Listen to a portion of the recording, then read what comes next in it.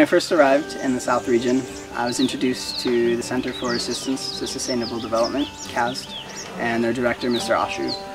Together we wanted to find a way to introduce integrated agriculture. Integrated agriculture is a system for a farm where you have multiple components, such as chickens, pigs, fish, vegetables, composting, and they work together to make the farm more efficient.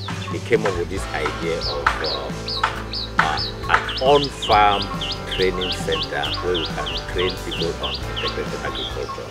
They come to the field, they work on the field, we do everything together for them to get the result and take it back home. The objective of this integrated agriculture on-farm training is to increase income, to see how we can maintain soil fertility, not to have a shifting agriculture where people can work on the same piece of land for a good number of years.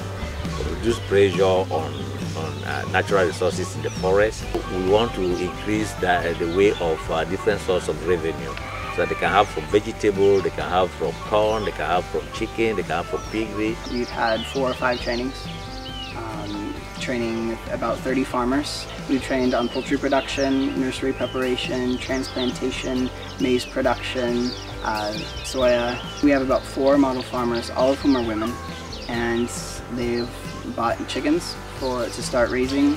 One of them has a fish pond currently. They're all doing vegetable production like we've taught at the center, and they're doing an excellent job. On veut faire une agriculture améliorée.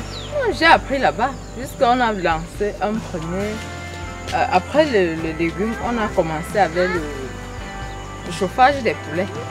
J'ai d'abord assisté au chauffage des poulets jusqu'à la sortie, première vague. Bon, deuxième vague maintenant, on nous a fait comprendre que si quelqu'un était intéressé, tu pouvais lancer et entre-temps, on devait suivre. Bon, j'ai aussi essayé et jusqu'à présent, je crois quand même que c'est bon. We train farmers on how to collaborate and how to share their problems and their successes. Those who train, they go out and train other farmers. I think it's very sustainable that way. That way, what they acquire from here goes out. C'est bien vraiment une communauté. Et la deuxième chose, c'est changer les idées, comme les porcs aussi. Ne pas avoir les porcs qui mettent bas. Ma soeur aussi a besoin. Je prends un, je vends. It was important to us that a lot of our farmers were women.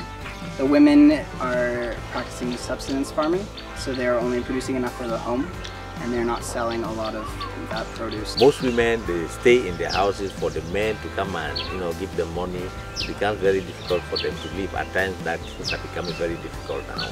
So they themselves, they are very much involved to create their own source of revenue. So they become a bit somewhat independent.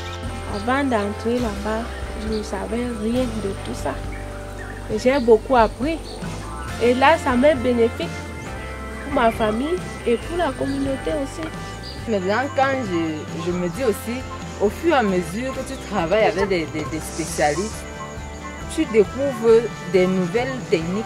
This project is sustainable, not only because of the farmers and the participants that we have and the people who work around the center to really make it what it is, but Mr. Ashu, the director of CASD and the person who manages the whole operation, he is very technically skilled. He's lived here for so long, they are his friends, they're his family, and so he knows how to work with them and inspire them and make sure that they do a good job, not for him, but for themselves and their family.